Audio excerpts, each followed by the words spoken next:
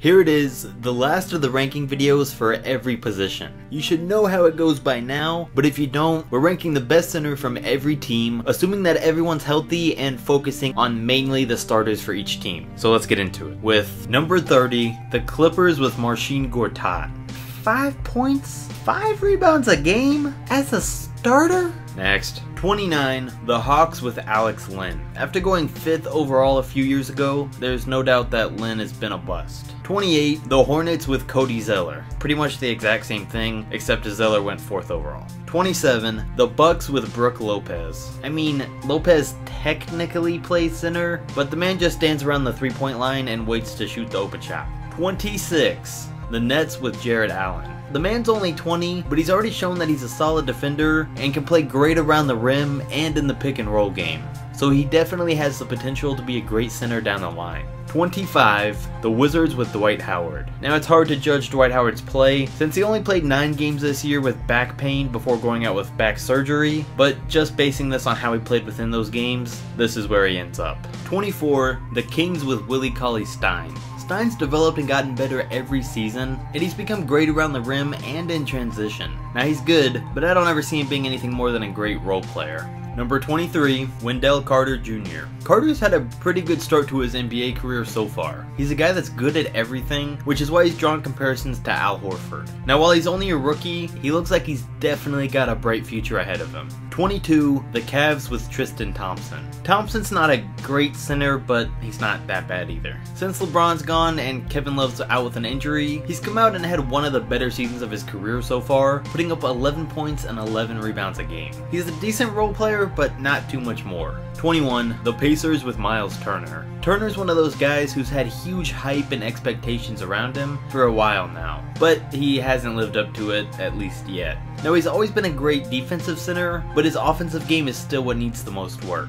Number 20, the Lakers with JaVale McGee! McGee's definitely slowed down since his hot start to the season, but he's still having the best season of his career, putting up 12, 6, and 2.7 blocks a game on 63% shooting. Now it'd be great if he could have that same impact off the bench, since he can only play limited minutes, but he's come off the bench his entire career, and we've seen that he's not able to. 19, the Blazers with Jusuf Nurkic. Nurkic is putting up 15 and 10 this year in the best season of his career so far. And even with his development as a big man, it hasn't helped the Blazers really become any better as a team. Personally though, as the team's only true big man, he does do a great job of holding down the paint on both ends, so Dame and McCollum can score like they do.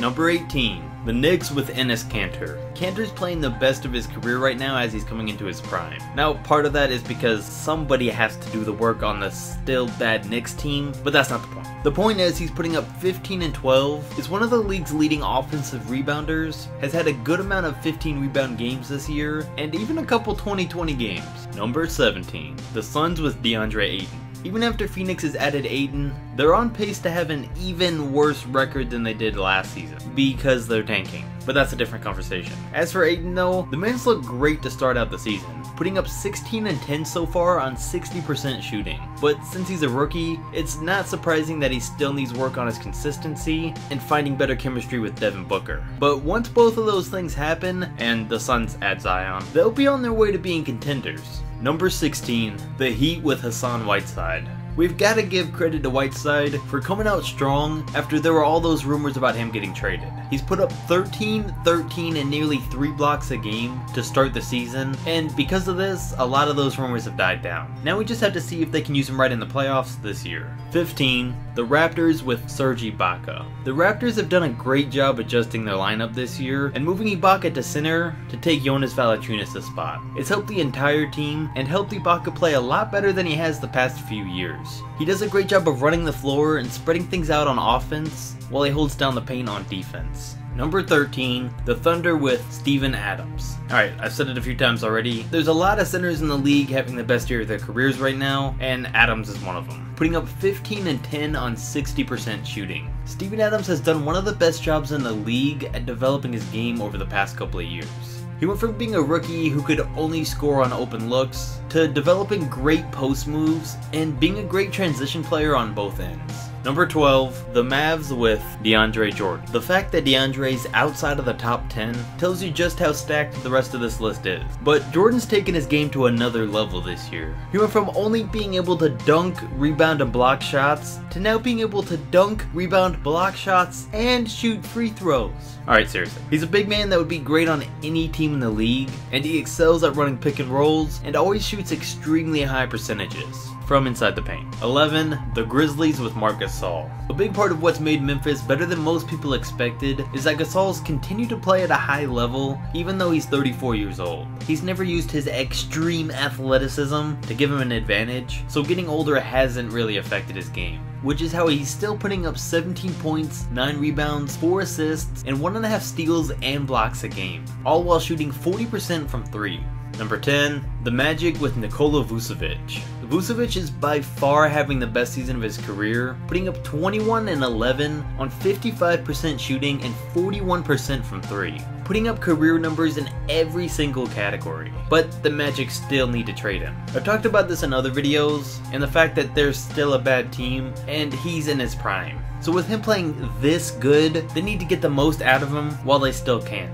Number 9, the Rockets with Clint Capella. I don't think Capella would be as good as he is now on any other team, but he's a perfect fit for the Rockets. He gets mostly all of his points by running the floor in transition or in pick and rolls with James Harden or Chris Paul. And he's quietly been one of the most improved players this year, putting up 18 points, nearly 12 rebounds, and 2 blocks a game. He might not have the greatest overall skill set, but in the Rockets system, he doesn't need it to be a top 10 center in the NBA. Number 8, the Pistons with Andre Drummond. Drummond's game is continuing to develop, and his and Blake Griffin's chemistry is getting better and better. He's putting up 18 and 15.5 rebounds a game. And the man looks like he's taken his game to the next level this year, and is looking like he's putting together his second consecutive year as an All-Star. Number 7, the Spurs with LaMarcus Aldridge. Alright, there are a few people that were wondering why Aldridge wasn't in the power forwards ranking video, but that's because he's on this list. A lot of people still consider him a power forward, but he played center for a good part of last season, and he started out playing it for most of this season, so we had to put him on this list. But as for why he ranks here, LA was an all-star last year and is still playing great basketball, but isn't playing at that same level this year so far, since he's got to share the ball and get used to playing with DeRozan, so it slightly drops him down on the list. Number 6, the Wolves with Karl Anthony Towns. Towns used to be thought of as a lot higher on the centers rankings, but the past couple of years have proved that to be wrong. The man's not a great defender, and there are some plays where he's just non-existent on the defensive end, no matter what the stat sheet says. He is better on the offensive side of things though. Now we thought that the reason that his game stopped progressing was partly due to the fact that Jimmy Butler joined the team, but after it came out that Jimmy called out Towns' work ethic, it would make sense why he hasn't progressed. So Cat ends up here for now, and hopefully he can turn things around back to the other direction soon. Number 5, the Jazz with Rudy Gobert. Usually I would have ranked Gobert a few spots lower on the list, but after he's come out this season, playing just as good on defense as he was last year when he won the Defensive Player Award, and he stepped up his game on offense, so I had to rank him higher. He's averaging 15, 12, and 2 on almost 70% shooting for the season. He's already a top 2 or 3 defensive center in the league, so if he can keep developing his offensive game like he has, he'll definitely rank a lot higher in the future. Number 4, the Nuggets with Nikola Jokic. The man is averaging nearly a triple-double, with 16 points and nearly 10 rebounds and 8 assists a game right now. He's without a doubt the best passing big man in the league, and has one of the best overall skill sets out there. Now he's got to work on keeping his shooting percentages higher, but besides that, if he keeps developing the way he is, he's going to be an all-out star in no time. Number 3, the Warriors with DeMarcus Cousins. Alright, he's the biggest snake in the league, and he hasn't played since the first half of last year due to tearing his Achilles. And that could cause him to come back a lot worse, but as of right now, basing his ranking off of last year, this is where Cousins ends up. He used to be the best center in the league, but things have changed.